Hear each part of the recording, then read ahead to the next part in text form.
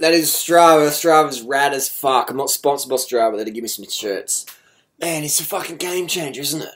I mean, when I'm in here in Los Angeles, I can just look where I'm going, where I've been, where I got lost, where I fucked up. What's my making a certain leaderboard? Go back to it, try and do it again. It's just fun, man. It's just good stuff. It's exploring. Strava's, if I could eventually say anything, it's more adventure.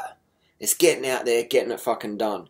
You might not make no one's the king of the mountain forever, the queen of the mountain forever. There's always someone, sometime, is going to take it. They're going to snatch it. Or they're going to edge you out on the top 10 or the top 100 or whatever. Top 1,000. Just get on it, have fun, log your miles. You can avoid, I wouldn't say compare yourself with other people, because like I said, there's always someone faster than you, there's always someone slower than you on any given day in your life. So just get out there, have fun, and log it. And then you can check your progress over time. Get on there. Follow me down below on Strava.